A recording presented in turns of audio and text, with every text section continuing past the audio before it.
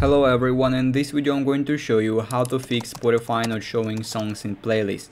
So actually it is very quick and easy. I'll show you how to do that. You need to follow the video from the beginning to the end so you won't miss any important steps.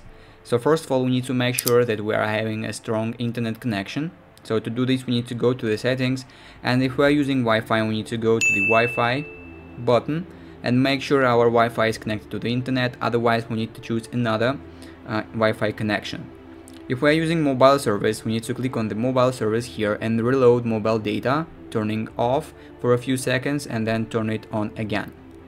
Moreover, what we can do now is we can turn on airplane mode for a few seconds and then turn it off again. It will also reload all the connections on your phone and it may help your problem.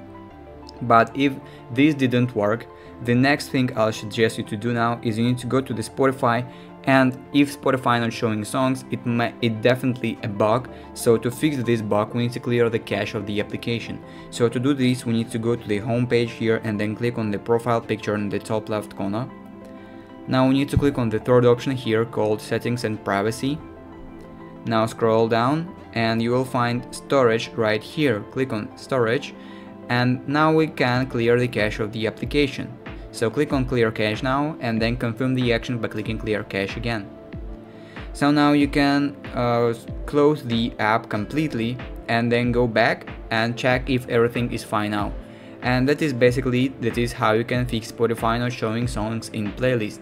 If you found this video useful, leave a like and subscribe to the channel. Thank you.